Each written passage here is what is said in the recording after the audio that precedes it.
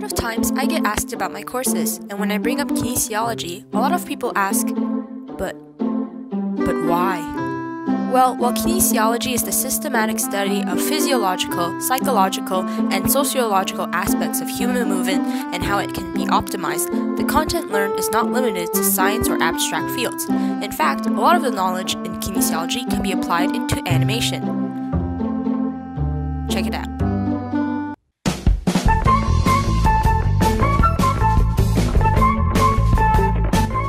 For the simplicity of this video, we will be focusing on a specific sport and a specific skill. Let's say you're an animator and you want to make a show, a feature, an anime about softball, but you don't actually know anything about softball. I didn't know anything about softball, except maybe for the fact that it probably has a softball. It doesn't. Before you do anything, you have to familiarize yourself with the history and the rules of the sport. To begin, softball can be played in 3 ways: fast pitch, slow pitch, and modified fast pitch, all of which have underhand pitches. In each inning, one team is batting while the other is fielding. The ones batting are in offense, while the ones fielding are in defense. An inning ends once 3 people are out from the offense team. If you decide to make a long-term show about softball, you may want to familiarize yourself with the periodization of the sport. Periodization is the overall training plan separated into distinct training periods in an attempt to maximize performances at peak times while reducing the risk of injury and mental burnout. Keep in mind what your character should be doing during pre-season, in-season, and off-season. Now that we've familiarized ourselves with some of the basics about softball, which will help us develop a believable story, we can now move on to creating a character to animate. I'll be modifying my character for my media arts short film, Mango. When designing a character, it's important to keep in mind the growth and development of human beings. The human goes through cephalocaudal growth, meaning the head develops first. In other words, if your character is a child, the proportions should be modified so that the head is slightly bigger than average. Mango has a relatively large head, but that's just because I like drawing cute characters, and cute usually means bigger head. Another thing to keep in mind are modifications for younger athletes. In softball, the equipment like bats and balls can be reduced in size. The field can be shrunk as well for younger players. Little kids who are new to softball usually play a modified version of the sport called T-ball, where there is no pitcher and the ball begins static. Next, clothing. Softball usually takes place during the spring or summer, so it's going to be hot. If your character is wearing too much clothing, it can block up to 50% of the body's ability from cooling itself. So, if you want a functional character, try to give them loose, breathable, sweat-wicking, and light-colored clothing. Now that we have a character and some background information, we can move on to understanding the human body and how it moves. Before we do anything, I like to do a few gestures as warm-up before analyzing the actual movement. As an animator, it's important to know how to gather references and not only observe, but analyze its functionality and its physiology. Knowing the phases of movement will also help in determining the keyframes of your animation. In the preliminary movement, the athlete is in an athletic stance perpendicular to the pitcher to help with the winding up that will occur in later stages. The direction of the body is dependent on the batter's dominant side, the non-dominant foot in front. In the athletic stance, the legs are slightly bent, the feet perpendicular to the pitcher, and with more weight on the dominant foot. This stance shows the first biomechanical principle of stability, because the center of mass is lowered and closer to the base of support when the knees are bent, along with a wider base of support because the feet are shoulder width apart or slightly more. The grip on the bat should be firm with the dominant hand on top and the elbows should be elevated. The bat should also be behind the head to ensure maximum rotation. The eye should always be focused on the ball. These details are important to note when animating so that the movement is believable, accurate, and functional. Be careful in deciding your character's dominant side, as you will have to stick to it if you're animating them several times. In the backswing movement, more weight is transferred to the dominant foot while the non-dominant foot plantar flexes. The arms are brought further back in order to wind up even more to gain maximum momentum. Even if this is a small and almost undetectable movement, the backswing can be seen as one of the principles of animation, the anticipation movement, which can give your animation more life and prepare viewers for the main action.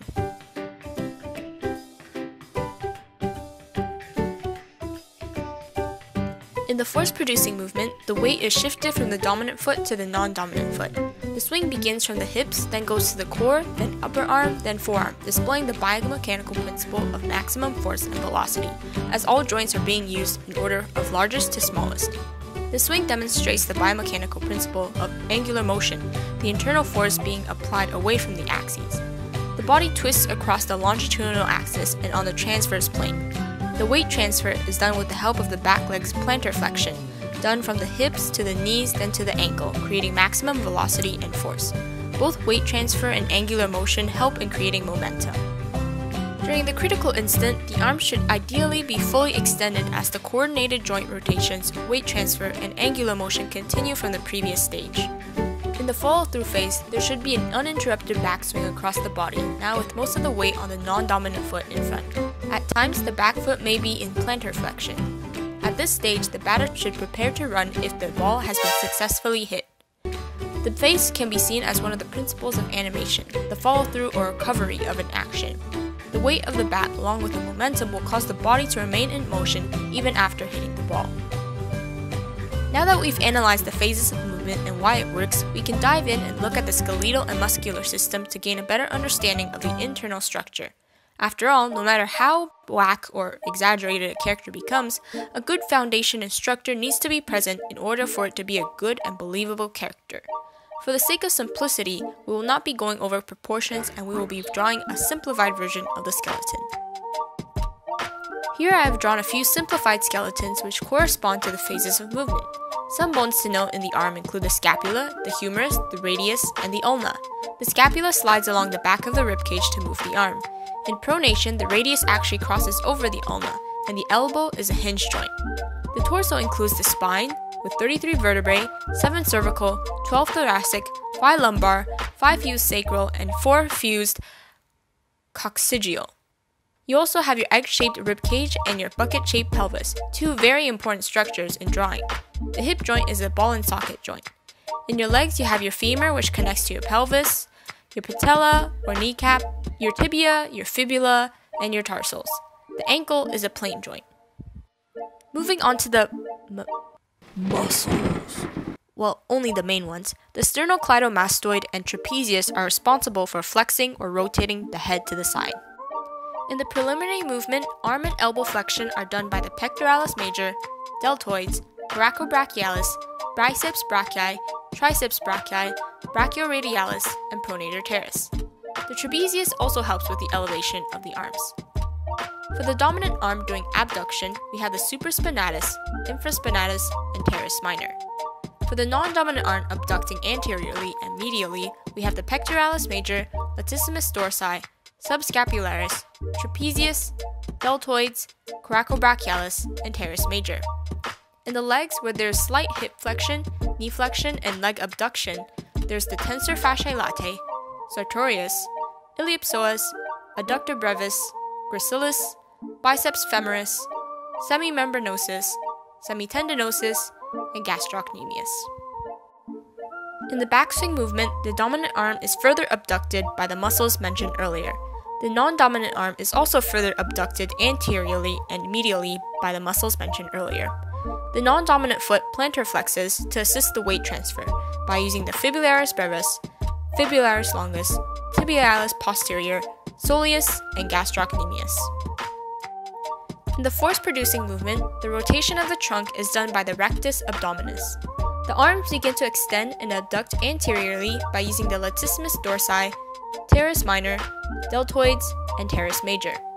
In the legs, the knee continues to flex and rotates medially by using the tensor fasciae latae, gracilis, biceps femoris, semimembranosus, semitendinosus, gastrocnemius, and popliteus. The dominant foot goes into plantar flexion by using the fibularis brevis, fibularis longus, tibialis posterior, soleus, and gastrocnemius. At the critical instant, the arm should ideally be fully extended using the muscles mentioned before. The torso also continues to twist along the transverse plane and around the longitudinal axis. The legs and feet continue with their previous movements by muscles mentioned earlier. Finally, the follow-through phase consists of the extension of the dominant knee by the rectus femoris, vastus lateralis, vastus medialis, and vastus intermedius. The dominant leg returns to its original position through external rotation by the gluteus maximus, sartorius, and biceps femoris. In addition to bones and muscles, biomechanics can play a big part in the analysis. First, we have Newton's 3 laws. The law of inertia states that an object in motion stays in motion until acted upon by an external force. In our action, the ball stays in motion until it is acted upon by the external force of the bat swinging. The law of acceleration, where force equals mass times acceleration, is present because a heavier bat will result in needing more force to accelerate to the required swing speed. On the other hand, momentum, which is mass times velocity, is also present and suggests that if a bat is heavy but sufficient velocity is generated, it can create a large amount of momentum, and that momentum can be transferred to the ball, sending it further and faster. In the end, softball players are encouraged to find what kind of bat suits them best. A few levers that are present in the movement are the neck, a first-class lever, the foot in plantar flexion during the weight transfer, a second-class lever, and the arm swinging the bat, a third-class lever. The internal forces present in the movement are the muscles pulling on the tendons. The external forces, which are just as important to consider when animating, include gravity, friction with the ground, and wind resistance. By applying some of these external forces in animating, animators can exaggerate them and make their animations more interesting. For example, the wind and friction from the sandy ground can create fancy dust clouds. The wind resistance acting on the ball can also be animated dramatically to give it some edginess. Phew! Now that we're finally done with our research and analysis, we can finally start animating. First, I like to establish the keyframes based off the phases of movement, keeping in mind specific positions of body parts in order to make it functional.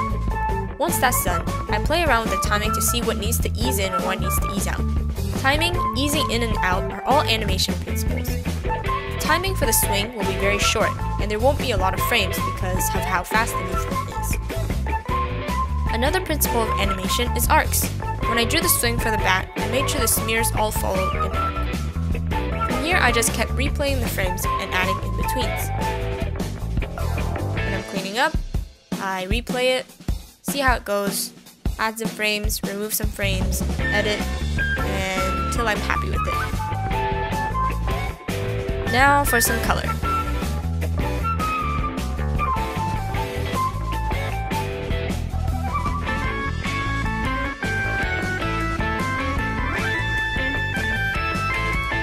Well, here we have a basic animation based off the study we did.